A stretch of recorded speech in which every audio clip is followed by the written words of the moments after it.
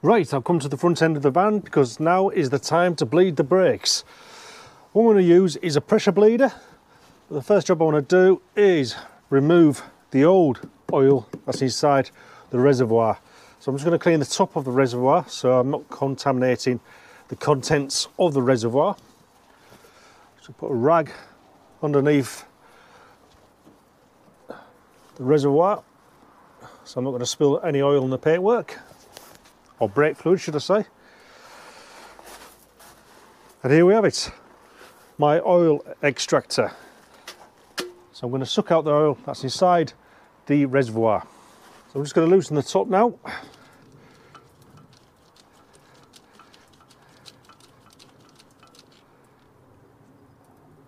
There will be a bit of brake fluid within that top, so it will leak a little bit.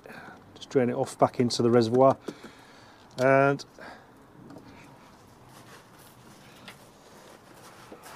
with my oil extractor, I'm going to pump out the old brake fluid.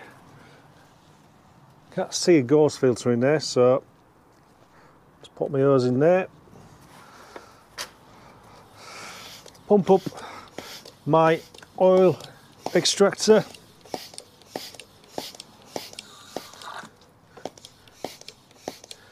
And that should empty the brake fluid from the reservoir. You probably can just hear that.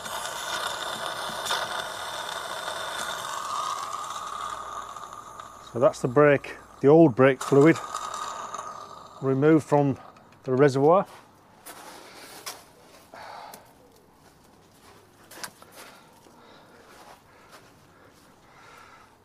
Next, what I do have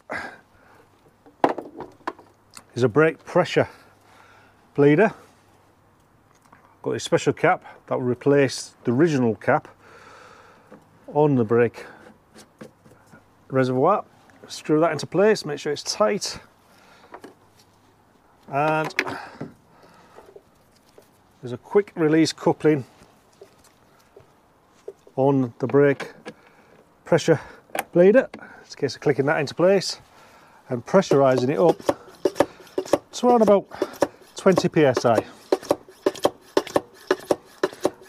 That in turn will fill up the brake reservoir and help to bleed the brake system upon the van.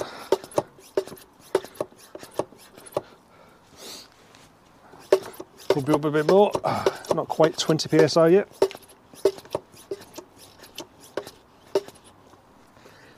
There we go, 20 psi. I'm not going to bleed the brake straight away. What I'm going to do, I'm just going to leave it for 5 minutes, go around the brake system, make sure nothing's leaking, especially because I've had the calipers off and brake hoses off as well. Just make sure nothing is leaking. Okay, so I left it pressurised for a good 5 minutes. The pressure hasn't dropped off. There's no leaks upon the brake system, so I can go ahead and bleed the brakes. What I have done is turned the ignition onto the on position, or the running position should I say. Just want to make sure my bleed nipper's going to crack off okay, which it has. With my bleed bottle, which is around about a litre, on the end of the bleed bottle is a rubber hose and adapter to go into your bleed nipple. Just going to press down the adapter onto the bleed nipple and crack off the bleed nipple.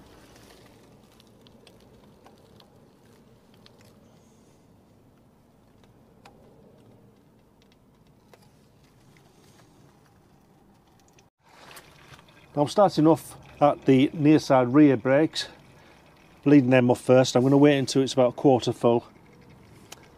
I do have to maintain the brake pressure in order to bleed the brakes through.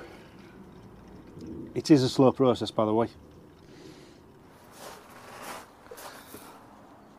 Obviously I have to maintain the pressure of 20 psi whilst I'm bleeding the brakes and keeping an eye on the brake fluid within the pressure bleeder. Just give that a couple of pumps.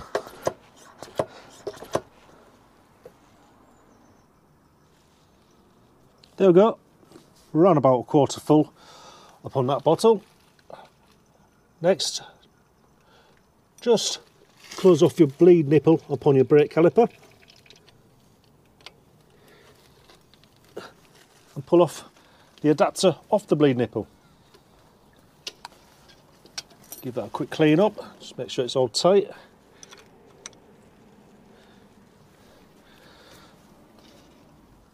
Next one, near side front. As you can see, there is some air bubbles in there. The next caliper to bleed is the offside front. And the last caliper to bleed is the offside rear. And if you've got ABS, you might have to do this 2 or 3 times. This is my 3rd attempt.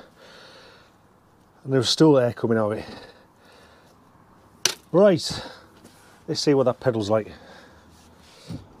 And there we have it. It does appear I do have a good firm brake pedal. Didn't want it to do that. What I wanted to do is bleed the brake system like how I've just done it then, and still have a spongy brake pedal. However, not the case for me. But it is a problem if you've got the ABS brakes fitted upon your Iveco Daily. Now the way the Iveco Daily dealerships do it is plug in an easy scans tool within the diagnostic port. Then they go through the brake bleed process because it operates the ABS pump that's fitted on the van. The other way you could do it, if you've still got a spongy brake pedal after bleeding the brakes, find yourself a nice quiet gravelly road. Luckily I have got a long driveway I can do this on. Just drive along, don't have to go too fast, and stamp on your brakes.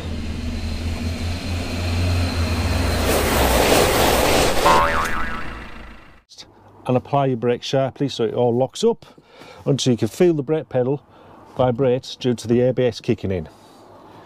Turn your engine on and off again,